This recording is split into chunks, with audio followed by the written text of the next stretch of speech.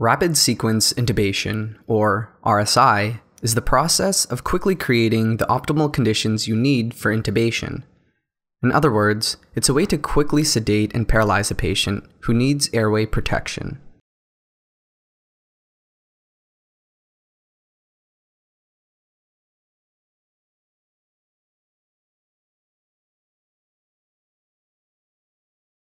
An indication for RSI includes patients who fail to maintain or protect their airway, or at high risk for aspiration. For example, patients with altered mental status and those with upper GI bleeds. Historically, the presence or absence of a gag reflex has been advocated by some people as a reliable indicator of the patient's ability to protect their airway. But the gag reflex is absent in about 12 to 25% of normal adults.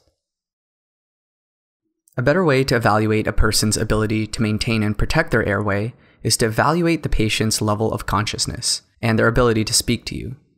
For example, do they follow commands? Are they unconscious? Additionally, you want to observe your patient to see if they're able to swallow and tolerate their oral secretions.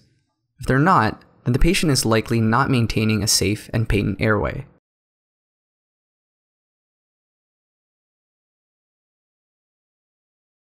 Many of these patients will require short-term manipulation, such as a jaw thrust or placement of an oral or nasal trumpets. But in general, a patient who requires this type of mechanical help to maintain their airway probably needs to be intubated. Another indication for RSI is a patient who fails to ventilate or oxygenate, for example, those in a CHF exacerbation, a COPD, or asthma exacerbation. In the emergent setting, evaluating a patient's ability to ventilate or oxygenate is made on clinical grounds. Look at the patient.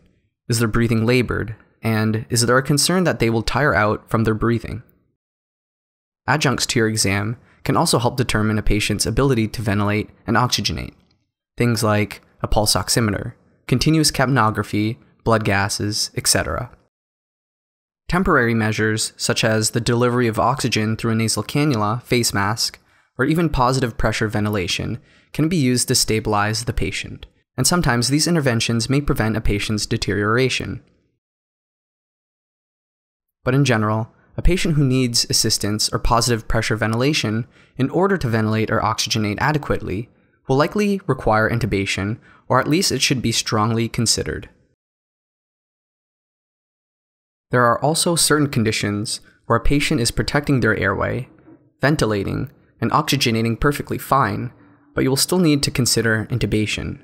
These patients often have a predictable clinical course that will often lead to intubation.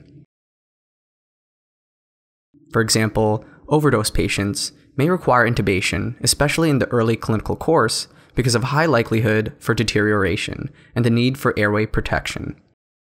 Another example would be a patient who sustained multiple traumas, or hemodynamically unstable traumas, even if the patient is awake, alert, and protecting their airway. You may expect these patients to quickly deteriorate. Ultimately, these patients may seem to have an intact airway, but often have a predictable clinical course that rapidly progresses to issues in airway protection and an inability to ventilate or oxygenate.